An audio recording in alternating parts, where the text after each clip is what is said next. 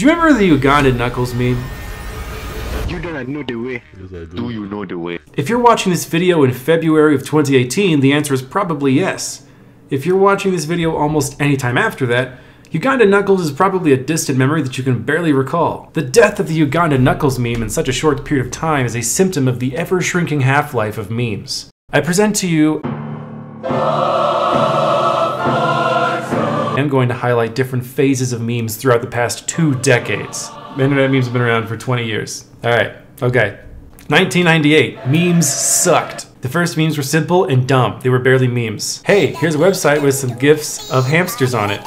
Go there. That's it. Now we're going over to 2000 to 2002. This is the early adopters era. So in the days of yore, a meme could last seemingly forever. And they weren't so malleable in the past either. Before photoshopping stuff became commonplace, people would take memes as they came and use them raw. People would just post a comment that just contained a screenshot of something like, "All your base are belong to us," with absolutely zero edits made to the presentation. And that would be considered a complete and worthy addition to a discussion. Early memes were just an inside joke. Deviation from the norm of said inside joke was spotty at best, due to the already obscure nature of early memes. Nowadays, when a video comes out, it gets parodied and remixed to death in like an hour. 2003 to 2005, we finally get some inklings of creativity. One of the first memes to virally infect conversations on a wider internet scale was O'Reilly Owls. O'Reilly Owls were popular internet forums because no matter what the subject matter of the conversation was, you could just plop an O'Reilly Owl in there and people wouldn't question it. Since O'Reilly Owls were so common and Microsoft Paint came pre-installed on PCs,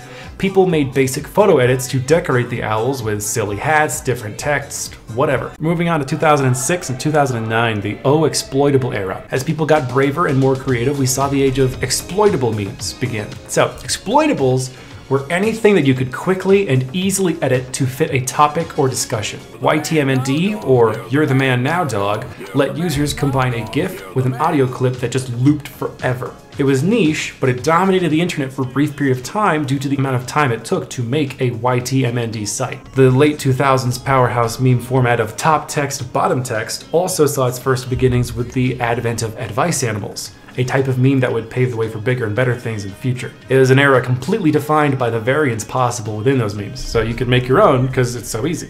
Moving on to 2009, and that general 2009 to 2011 era, this is where we start to see FML, aka Fuck My Life, and lolcats, as well as demotivationals and such. FML was a website where people would post stories of, wow, this happened to me, fuck my life.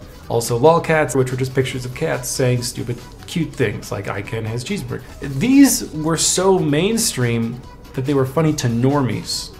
Normies started liking memes. Whereas back in the day, you'd go like, did you see the hamster website? And they'd be like, what the fuck are you? And now we're gonna go a little forward in time to 2012 or so, which is where you get Rage Comics and meme generators. Rage Comics, or things like F712U, were like, they're sort of a evolution of exploitables. You have a basic template and you fill it out and people can make their own. There's no real rules. You just do your own thing, which meant the normies started making memes. And that led to more mainstreamification, normification, if you will, of memes. 2013, Harlem Shake.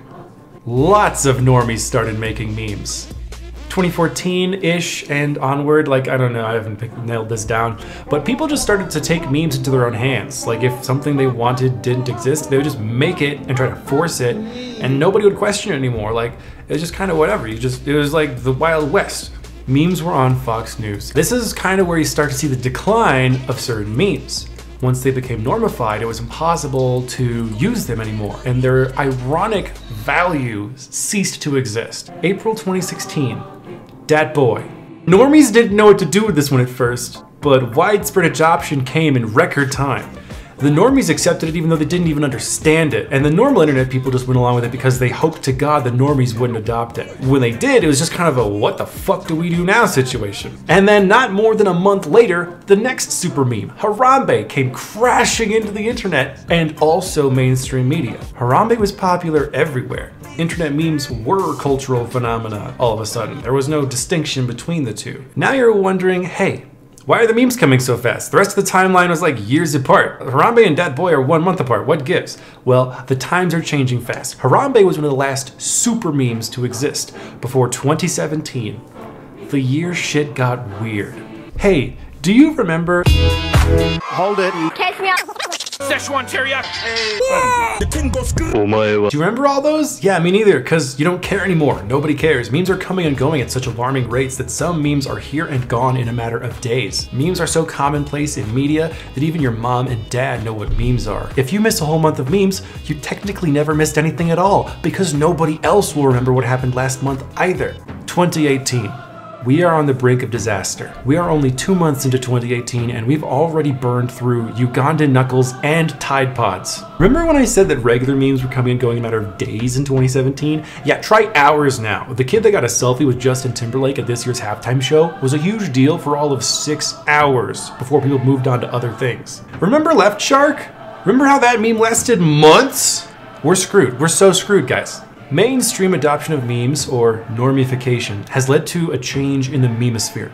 If we leave it unchecked, the series of tubes that holds the internet together could unravel. You don't want the next generation to be a breed of super memers that only deal in highly unstable quasi-memes that require 2-key authentication to access and erase themselves from your brain after your viewing.